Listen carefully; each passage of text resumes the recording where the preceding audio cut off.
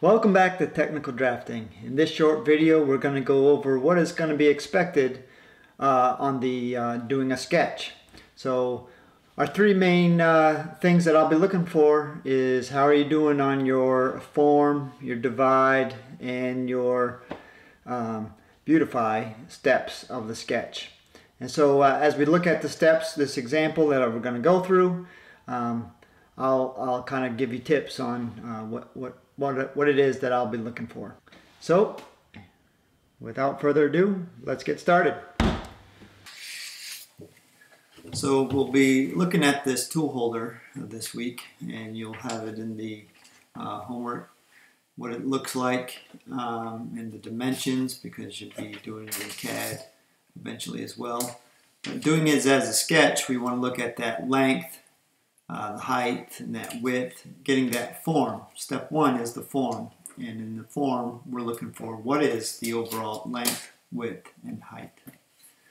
So once you kind of get those proportions out in your head, here you'll see that I kind of use the same proportion for the width and height, and then obviously the object is longer than the width and height are, so the length is longer. Now that pretty much is the first step, getting the overall form. And now you're going to start dividing. Step two is dividing. So you start looking at what features do I want to divide first. Get your major features first, and then you'll look at your smaller, the smaller features after that. So what I'm looking for is I'm kind of dividing out the overall height of each piece, and I'm tracing that around so I know where those things are located, because in those locations I'm trying to then add the other features that I need. So I first got the top thickness and the bottom thickness. Then we're looking at the front fork.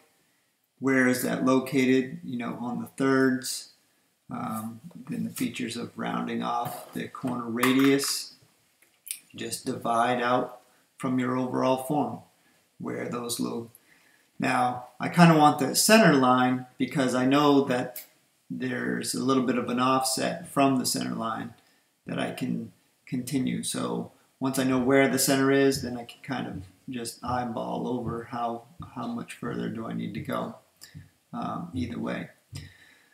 So I did that for the top, slanted, and then working here on the bottom slanted section as well. And then we're trying to we have a truncated, radius around this back end. And I know that this radius has to touch the actual end of the piece. So I'm locating the center of the hole first. And that way all my arcs and, hole radius will all match up. And so from that overall hole, or around this, I can then use the tangent of that to connect to the rest of the piece. Here I'm identifying, the raised portion of that rim around the hole, and so there's that raised section, and you can see I'm filling in the tangents here as well,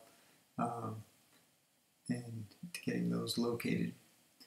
Once you kind of have it all at this point, you've taken care of, you've divided out every feature that you needed. Now I'm adding in with a darker pen,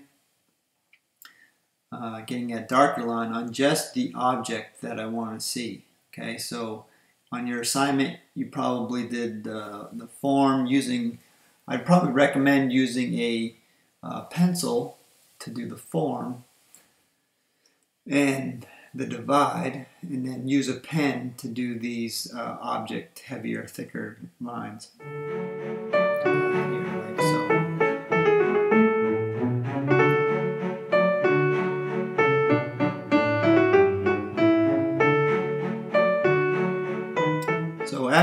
forget, this is kind of the first step on the Beautify. So the first step on the Beautify is basically darken all your object lines. And then you're going to go through, remember, we want to tell people that it's a three-dimensional object. So we're choosing, well, which side of this object is the darker side. And I just, for reference, always kind of make the top side lighter, or the lightest, and usually, you know, the side facing the right will be my darker, and the side facing the left will be in between the lightest and the darkest shade. So you can see here I have my darkest hatching lines, and then you know, my medium hatching line. Now you don't have to add color, but adding color to me just helps, you know, give it a little bit more life, that it's a real object, not just, you know, a drawing. And so that is totally up to you. If you want to use color and add color. Now basically when I add color, I'm adding in the same way I added the hatch. I'm trying to make one side darker, one side the lightest, which is the white, and then one side, you know, in between. Here I'm adding just a drop shadow to the bottom of the cube that was already there. And so that's just one way I add color. It helps me bring life to the object. And then don't forget, you're going to letter your name and the title of the sketch. In this case would be the tool holder. And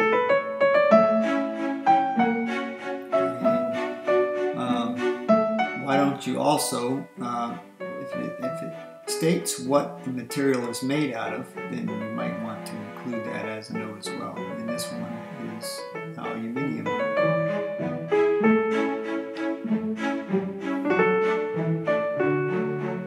So I hope you found this video helpful, and you can go ahead and leave a comment down below, or you can just email me with any questions that you may have, and hopefully this will help you as you are turning in your assignments.